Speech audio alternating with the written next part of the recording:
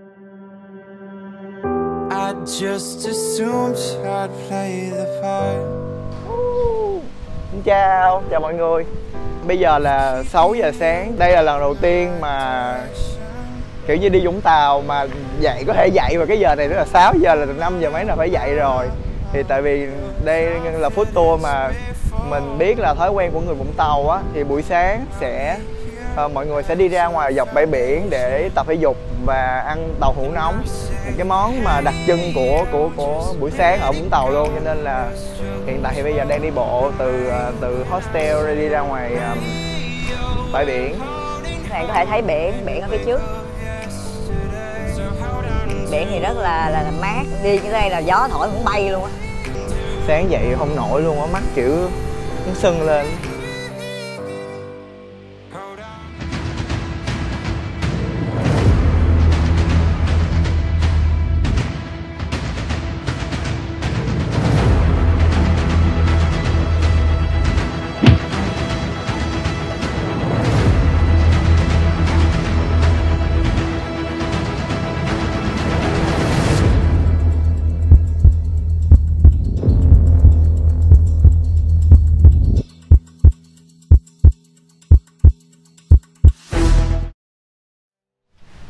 Ý nắng. Xin chào, mình là Sập đây. Trên đường đời tấp nập mình đã va phải Instagram. Chẳng hiểu tại sao luôn á. Đang đi trên đường, tự nhiên có một thằng nào đó nó cầm cái máy quay, nó nói gì, xong nó đụng chúng mình. Thế tự nhiên là bây giờ ăn Sập bắt ốc mình đi làm gọi là gì? Food tour Vũng Tàu. Mình nghe nói là ăn Sập sẽ đi ăn tàu hũ nóng. Thì trước đằng sau lưng bên đây đó là bãi trước, nơi mà giống như là một dựa tàu hũ nóng ở ngoài đó. Chúng ta sẽ đi thưởng thức nhé. Ok, đi thôi. Let's go. Bây giờ mình sẽ xà vô cung tàu hũ để thử tàu hũ buổi sáng của Vũng Tàu nhé.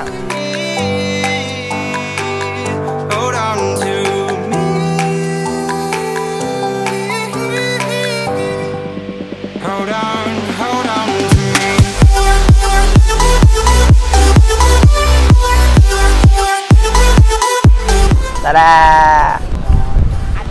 Tao hỏi bao nhiêu một chén nha. Không biết luôn.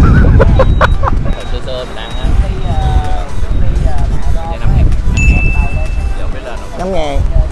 Anh vậy giờ chắc lên rồi á. Anh thấy nó cũng rất là nhiều. Lúc mình bưng ra thì nóng hổi à. Có gừng, có cái này là bột bán ở đây. Cái gì? Em nói gì? Em nói bột bán đúng không? Ê, ở Vũng Tàu sướng á, kiểu như có biển xong rồi sáng ra tập thể dục rồi kiểu lạnh lạnh xong rồi mình sẽ ăn tàu hũ hoặc là sữa đậu nành rồi này nọ. Không, thật sự thì Vũng Tàu nói chung là ít uống sữa đậu nành, mà cái đặc trưng là mình đi kiểu như sáng 4-5 giờ mình dậy sớm. Mình đi một vòng bờ biển. Sau đó thì khi mà mình đi xong rồi chuẩn bị về mình sẽ ngồi lại và mình ăn một cái chén tàu hũ nóng như thế này. Đúng bài ha. Hồi đó bạn người ta kiểu như ăn muộn á, còn mình đây một tay cầm cái máy quay, bây giờ húp y như là phim Tàu.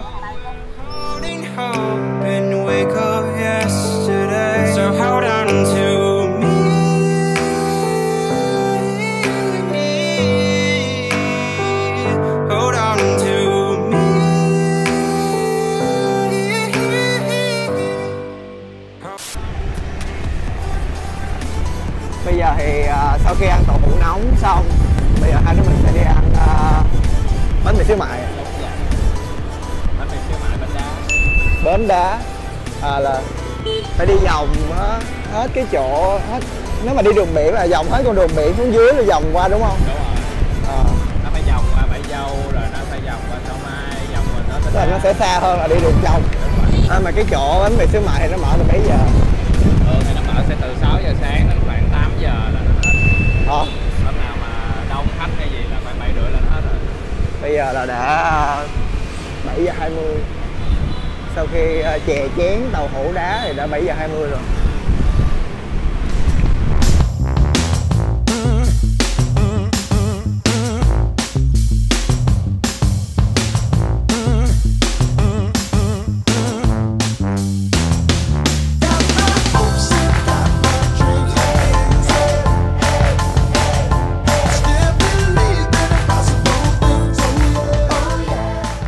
Mình đang ngồi ở tiệm bánh mì xíu mại. Còn bán các bạn. Nên giả vờ. Thôi mới còn bán. Bữa nay là ngày đại hội gặp người quen hay sao á, cho nên là khi mà tới đây thì gặp thêm 2 người bạn nữa. Chào.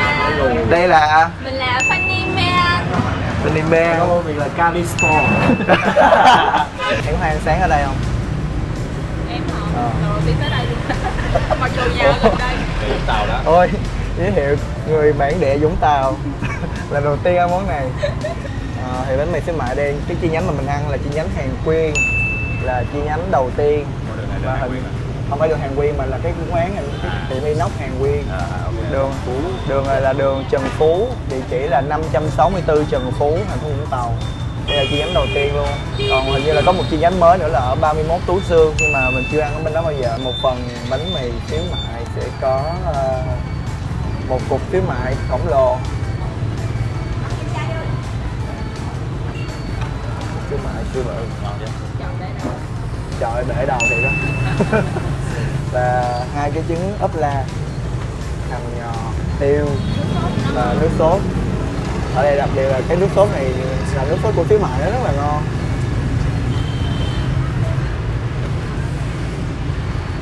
Kiểu thanh đậm đà, không có bị giòn. Mày vô giữa nè, để bánh mì lên. Ăn thì sẽ cho tương ớt, và bạn nào mà ăn mặn nữa thì có thể cho nước tương.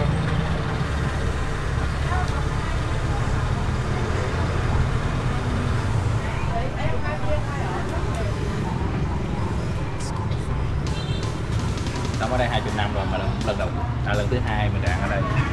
Mình ăn đây nhiều lần lắm rồi đó.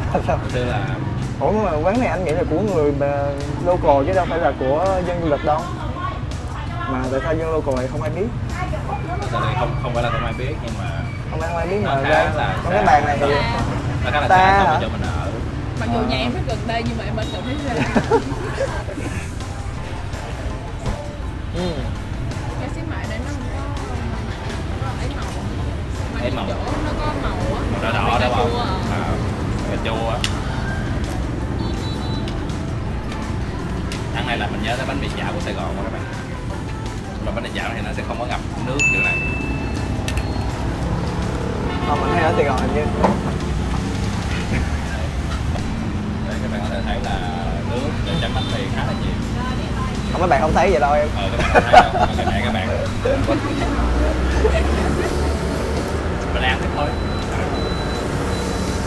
Không, cái mại bự ghê luôn á. Còn con xíu mại bự. Trứng là trứng lòng đào. Không rồi đó thì ổ bánh mì ở đây cũng khá là bự. Bánh mì giòn ngon chứ không có bị kiểu như là tiểu á. Anh biết ăn bánh mì chỗ nào mà nó bưng ra cái nó cứng nhắc chứ té không nổi luôn á. Không, đối với mình thì nó hơi mặn. Em thích nước tương không? Có. Đến rồi, vừa lắm. Sẽ hơi lố tay. Rồi mong các bạn đến thì đừng có sợ chống mình. Rớt cái này vô đây. Mặn quá. Sai lầm. Sai lầm tuổi trẻ rồi các bạn ạ. Thôi là mặn đó mà cái dĩa nó hết tập rồi. Cái chảo nó không còn miếng nước luôn. Lần đầu tiên ăn bánh mì xíu mại thì cảm giác như thế nào? Cảm giác ngon. Cục xíu mại hơi bự chà bá. Không, thật sự thì lần trước mình chỉ mua về thôi. Khi mình mua về nó không ngon. Thực sự nếu mà ăn thì ra đây ngồi ăn sẽ ngon hơn. Cái cục khá là bự, trời cũng lỗ cái đầu luôn. Cái cục xíu mại, các bạn. Tụi mình đã ăn xong bánh mì xíu mại và một phần này là 20 ngàn, khá là rẻ. Ổ bánh mì là 2.000. Bánh mì 2 ngàn là tấm khá là rẻ. Tới Sài Gòn một dĩa bánh mì chảo bây giờ phải ít rẻ lắm là 35 ngàn đó. Nhưng mà nó là 20 ngàn là cái giá bình thường đi ăn sáng ở Vũng Tàu. Quá rẻ luôn. Mà ăn rất là ngon. Nói chung là quán này là nhất định phải thử khi một lần khi mà đến Vũng Tàu. Ok, bây giờ mình sẽ Đi đâu sẽ biết. chơi bye. I give in to the lesser fight. My body aches to be satisfied. My weakness comes and goes. My weakness comes and goes. I'm reaching out for the easy high. Please fortify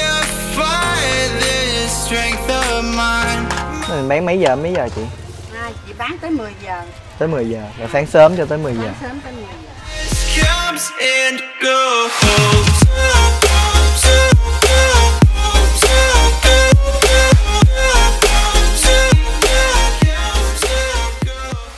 Chào, hiện tại thì tụi mình đang ở quán cơm. Mình cũng biết cơm gì. Nó gọi là cơm nóng. Nhưng mà không có bảng hiệu gì hết, nó nằm trong một con hẻm, địa chỉ là 25/2 Lê Lợi, thành phố Vũng Tàu. Ở đây nó có một cái món rất là đặc biệt, đó là cơm sườn cuộn. Thì cái miếng sườn ở đây á, người ta sẽ làm là miếng sườn cốt lớn, xong rồi người ta thái mỏng, xong để cuộn một cái lớp mỡ ở trong, xong rồi xiên lại và nướng. Thì rất là đặc biệt, nói chung là hầu như là từ đó tới giờ, từ nhỏ tới giờ là mình kiểu như là chưa bao giờ thấy cái món này. Thì cái thịt cuộn này nó có thể dùng với lại bún hoặc là bánh mì nữa. Một dĩa này có giá là 22.000, nếu mà ở đàn kêu dĩa đặc biệt thì sẽ là 25.000. Thì cái dĩa mình ăn là 25.000. Cái quán này nó hồi xưa là nó ở ngoài đầu đường, nếu mà bạn nào có ở Vũng Tàu thì sẽ biết là nó ở ngoài đầu đường. Mình không biết tại sao mà về vô đây luôn, chắc cũng lâu lắm mà muốn ăn lại. Số phận đại đưa giờ dạt vô hẹn. Ở ngoài nó có một cái bảng là cơm tấm với lại bún thịt nướng á. Rồi nó giòn giòn, có mỡ, mềm. Kiểu như nó là khô khô nữa, mà nó ướp một kiểu dạng Rất là ngọt. tùy người, có người thì nó cái nó mặn, nhưng mà với mình thì nó sẽ gọi là ngọt. Ai cũng thấy nó hơi ngọt chứ không có thấy mặn. Đúng rồi, nó đây Này nó người Sài Gòn mà. Vâng. Có một bánh ngọt. Sáng ăn miếng phở á. Có phở là con buổi sáng mà. Cái này cũng không phải người Vũng Tàu. Nói chung là người Vũng Tàu thường người ta chỉ ăn những cái quán người ta quen chứ ít khi mà đi gọi là khám phá với mình. Đây là thịt quay, chứ mà đi ăn phút tô quá nhiều các bạn hiểu không? Không phải tại vì anh thấy cái khối lượng cơm nó quá nhiều so với khối lượng thịt đây mà. Nhiều lắm các bạn à. Nhiều lắm. Phụng thấy là cũng không đấy. Đúng rồi. Đây là dĩa của ăn Sập, và đây là dĩa của mình. Nhưng mà thấy sao? Mình thấy cơm thì cũng hơi khô. Thứ nhất là cơm hơi khô, thứ hai là thịt thì hơi ngọt một chút. Cho nên là món này nếu mà ăn với bún sẽ ngon hơn. Bún thì nó mềm, mà nước mắm rồi nó sẽ ngon hơn, dễ ăn hơn. Nói chung là cái đó là sườn mà là do nào sườn thì nó không bị khô, thì ở giữa nó có một lớp mỡ rồi, cho nên là ăn thôi cảm giác như đang ăn ba rọi á, chứ không phải là ăn cái kia. Thì nó sẽ ba rọi là ba chỉ đấy các bạn. Cái này giống như là đốt hương nè.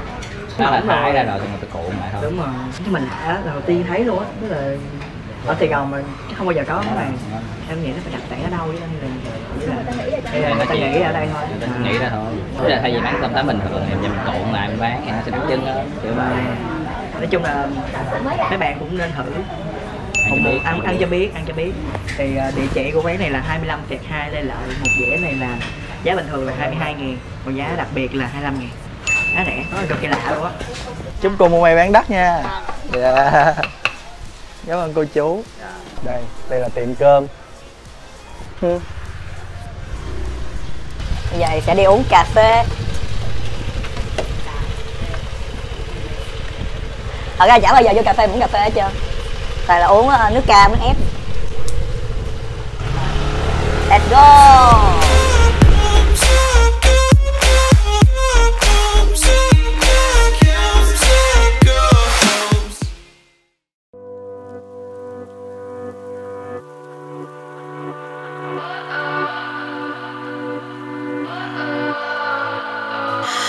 What does perfect even mean? Is there even such a thing? Ooh, can we switch up all the rules and imagine a utopia? Darling, I'm just so fed up with these expectations. They keep weighing me down. My heart is begging me to get the hell out of my head. I'm done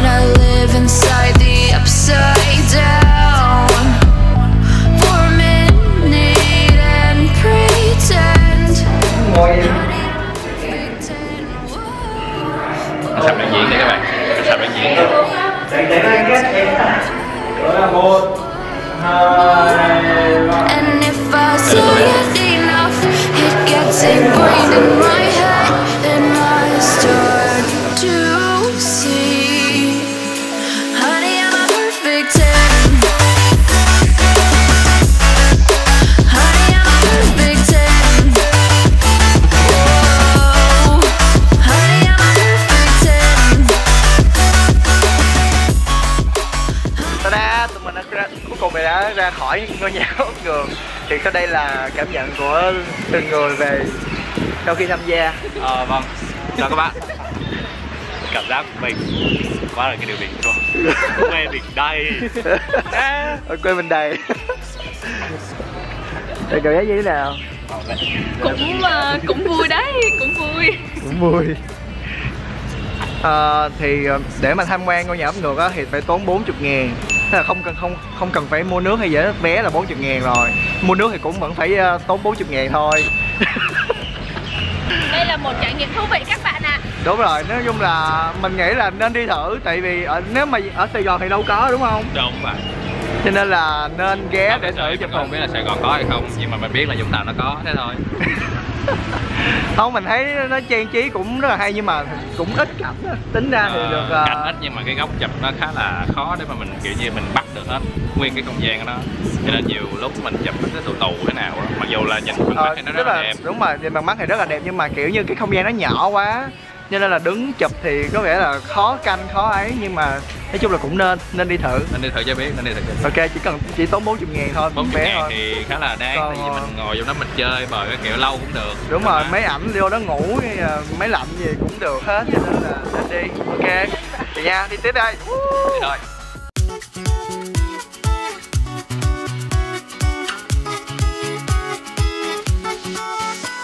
Mình từ Vũng Tàu mà qua Long Sơn á, nói chung nó cũng khá là xa so với một số bạn. Thì nếu mà tính từ trung tâm Vũng Tàu á, mà đi đến cái chỗ mà mình đang sắp tới này nè, thì là khoảng 15 phút chạy xe nếu mà chạy cỡ 60. Đường thì nói chung nó cũng vắng vẻ đẹp lắm, chỉ có cái là xe tải nó hơi nhiều thôi. Không, thấy vắng mà đâu có gì xe tải đâu. Hôm nay là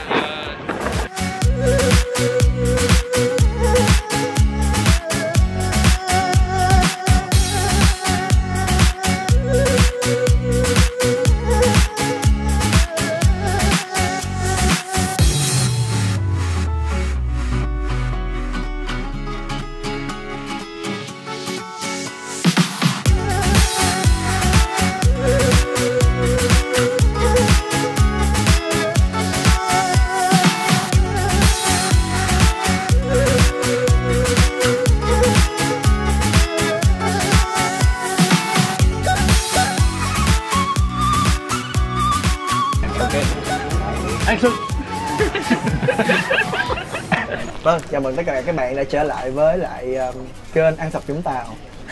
Thì mình là biên tập viên Ăn Sập, còn đây là biên tập viên Restaurant. Hiện tại tụi mình đang ở hiện trường của một vụ giết người, giết gà chặt xác. Vâng. Đây là gà nướng Long Sơn, vô cùng nổi tiếng ở Vũng Tàu luôn. Quán này có tên là Sơn Thủy Ngư Quán. Địa chỉ thì mình cũng không biết nữa, tại vì không có địa chỉ cụ thể.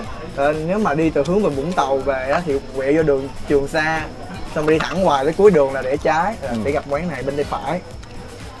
Mấy bạn có thể search trên Google là Sơn Thủy Ngư Quán á, thì nó sẽ có Google Maps nó chỉ sẽ dễ hơn. Đây là menu của quán này. Gà nướng thì có giá là 190.000 một ký. Thì một con giống như vậy á thì là khoảng 1,6 kg tới 1,7 kg. Em ăn em không nói gì à? Ăn Sập nói hết rồi, mình không còn gì để nói rồi. Thì bữa nay mình có order một con gà nướng muối ớt. Này muối ớt đúng không? Đúng rồi. Thì hình như nó có mật ong. Quán đường. Đường hả? Thì nó có một cái lớp sốt ở trên, xong rồi có muối ớt. Nem nướng thì nó cảm giác nhìn nó không có bị quá khô á. Nhìn anh thấy mấy cái gà giống như ở Sài Gòn nó nướng kiểu nó bóng bẩy, nó vớt một cái lớp vậy lên á. Còn ở Sài Gòn kiểu gà nó khô queo à. Ok, đây là chương trình của anh cho nên để anh nói về em ăn đúng không? Đúng rồi.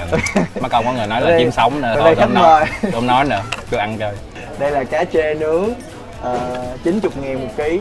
Cá trê nha. Ở trên có một lớp mỡ hành. Em có nói gì không? Không, em không nói gì cả. Tại quán này thật sự là quá nhiều người đi ăn rồi. Mà chỉ bình thường thì mình đến đây mình chỉ ăn thôi, tại nó ngon mà.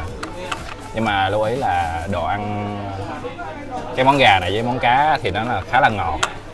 Thật sự là nó không phải khá là ngọt đâu mà rất là ngọt luôn á. Nhất là con cá nè, mấy bạn mà ăn thử các bạn sẽ thấy là rất là ngọt. Cho nên là người ta mới dùng để cuốn với rau, với bún, bánh tráng, chấm nước mắm, đúng không? Ở đây đặc sắc là mình có xôi này nè các bạn. Không lấy nét được vậy mà nó ấp mẹ. Cái xôi này thực sự là ăn với gà đó rất là ngon. Xôi này là xôi gì nhỉ? Lá dứa. Xôi lá dứa. Một tăng người lá dứa. Một dĩa xôi 15.000 đó chứ ít gì. Nói chung là các bạn bình thường mình đến đây mình chỉ kêu là ví dụ mình đi nó sẽ nhìn bao nhiêu người, xong mình kêu cái món thì bình thường mình đến mình kêu là một con gà với một con cá, thì trên bàn nó sẽ bưng ra tất cả đầy đủ những cái món mà ăn kèm theo. Một bàn ăn thì nó sẽ có những cái món như thế này đó, thì mình khi mà mình đi ăn á, thì mình giữ lại cái tờ này để khi mà người ta tính tiền người ta sẽ biết là mình ăn cái gì. Bình thường ở trên này nó sẽ ghi là gà với cá là bao nhiêu ký nữa, nhưng mà này nó không ghi. Tí nó tính mình 45 kg. Tính mình 45 kg thì mình cũng bó tay. Gà 45 kg. Rồi. Ok, ăn thôi. Ăn thôi. Tạm biệt nha. Không nói gì nữa hết. Giờ chỉ là ăn thôi. Em có nói gì không? Không, em không nói gì cả. Em không nói gì cả. Anh thì em ăn ở đây chắc còn phải chục lần rồi. Mình quá quen rồi. Nhưng mà mỗi lần mình đến mình ăn thì nói chung là cái chất lượng nó cũng không có đổi. Chỉ là cái hôm ví dụ mình đi cuối tuần á thì nó khá là đông, cho nên là phục vụ nó khá là chậm. Món ăn ra cũng lâu. Còn hôm nay mình đi là ngày thường cho nên nó lẹ lắm. Mình về đặt mông xuống là có đồ ăn liền. 1 hour later. Nên là các bạn muốn đi Vũng Tàu mà nó thoải mái thì các bạn nên đi trong tuần sẽ tốt hơn. Đồ ăn nó sẽ nhanh hơn. Khách sạn ở cái kiểu là nó cũng rẻ. Nhưng mà đặc biệt thì ở Long Sơn này còn có ở cái quán này nó còn có cái món là hàu nướng ngoại. Ở đây thì sẽ không có nướng phô mai, nhưng mà hành không có nướng cái bất cứ gì hết mà chỉ nướng ngoại thôi. Long Sơn là tiếng là cháo hàu. Nó có hai loại hàu là hàu lớn, là hàu mà nó làm bằng tay vậy nè. Đó là nướng ngoại. Kiểu như thánh địa của hàu, nó món hàu từ hàu lớn hồi nhỏ giờ đều ở Long Sơn. Cái hàu mà các bạn ăn trên Sài Gòn á, gần như là đa số nhập từ Long Sơn đi lên. Nhưng mà theo mình á thì là cái con hàu bự thì nó sẽ không ngon và không ngọt bằng con hàu sữa. Thì các bạn ăn hàu sữa mình có thể là nấu cháo hoặc là chiên trứng rất là ngon. Nó sẽ béo và thịt nó sẽ dai hơn, ăn thích hơn. Em không nói gì vậy. Không, gà nó rất là mềm, nó không bị khô một tí nào luôn á, ăn mà dai, không bị bở. Nói chung là bao lần ăn ở đây mình rất là ưng, chứ bây giờ mà mình thấy nó không ngon rồi. Bản thân mình là tài xế rất là ưng cái bụng. Nó nướng thì nói chung nó cũng không quá lửa cho nên nó cũng không khét, nó vàng đều, khá là đẹp. Rất là không bị khô nữa, nhìn nó hấp dẫn lắm. Rất là ướt át. Thì đương nhiên là phải ướp rồi. Nhưng mà quan trọng một điều á, quan trọng là khi em nướng nó không bị khô và không bị cháy, xém cái da thì nó sẽ ngon, nhìn nó hấp dẫn hơn. Không, anh lại thích nó khác chút. Nướng cái gì vậy, tính thịt heo hay là nướng thịt gì cũng không mà mỗi lần mà anh nói anh đi ra đây ăn gà nướng ai cũng chửi anh hết trơn, kiểu như mày đi Vũng Tàu mà mày không ăn hải sản mày lại đi ăn gà nướng này nọ. Mà đâu ai biết là cái món này nó xuất thần như vậy không? Là kiểu ngon mà ở Sài Gòn kiếm không ra cho nên là buộc phải đi ra đây để ăn. Thật sự mình có thể đảm bảo là ở Sài Gòn không có quán nào mà bán gà nướng ngon như ở đây đâu, thề luôn. Em ăn được phô câu Em không thích đây. Chuẩn bị cả sở thích ăn 30 mấy cái phao câu nè. Trời ơi. Ghê vậy. Em ăn 30 mấy cái phao câu xong từ đó giờ không bao giờ ăn lại. Cách đây 10 năm rồi. Không, nhưng mà anh nghe đồn thôi nha, tức là chưa ăn bao giờ nhưng mà nghe đồn là nó béo, nó ngon đúng không? Mà tại vì kiểu như là mình nghe nó hơi phản cảm cho nên mình ăn mình cảm giác nó cũng không ngon, tâm lý mình nó không ngon nữa. Mà thôi anh cũng sẽ không thử đâu, hi hi. Đây, những cái chân gà như vậy mới là siêu phẩm. Các bạn ơi, chân gà của mình rất rẻ, rất ngon. Tay bé ơi, tay bé tuổi tôm nha. Tay bé là tuổi tôm với cái này. Chân gà tuổi bé, tay bé là không mất cửa. Chân gà tay bé tuổi tôm. Chân gà tay bé tuổi tôm. Ăn gà cầm tay múc là ngon nhất. Mà đến đây thì các bạn không phải sợ dơ, tại vì xung quanh đây đều có bồn rửa tay kìa. Tích tưởng là em. Không phải tưởng là nói là ở đây ai cũng dơ hết cho nên các bạn đừng sợ. Có ai sạch đâu mà sợ. Cái nào ngại đó, cái nào sạch thì lỗ ráng chịu. Sạch là lỗ ráng chịu. Cá chê ở đây siêu ngọt. Cái này giá cá nước ngọt mà kiểu nhúng cá nước nó chưa đủ ngọt á, cái bỏ đường vô cái nước đó cho nên là cá nó ngọt. Rồi cái nước này chắc còn ngọt hơn cái nước kia, nó kẹo, đó là kẹo luôn. Ngọt lắm. Nước chấm cũng ngọt nữa. Chấm muối vào rồi. Mình nói một sự thật các bạn nhé. Câu chuyện như vậy. Cá này ngày xưa hồi bé mình bắt nhìn cá mình biết cá là cá chê lai. Mà chê lai ăn rất là tạp. Ăn rất là gì? Tạp. Ăn tạp Ngon tạp mà thịt không ngon được như cá chê ta đâu. Nên các bạn nên ăn cá lóc nướng. Ủa cá lóc nhà em nướng hả em? Chứ ở đây ai bán cá lóc nướng cho em ăn? Trời ơi. Mình ăn gà. Chứ mình ăn lộn không con. Anh thấy trong này rồi. Anh nói chết là tôi nói cầm không cầm. Cái này chả nàng.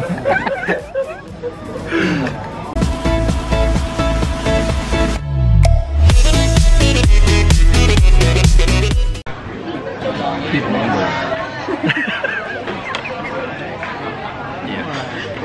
Muốn quay rồi mà vừa bấm lên cái địt mẹ con. Xin lỗi các bạn. Cái này không dành cho dưới 18 tuổi.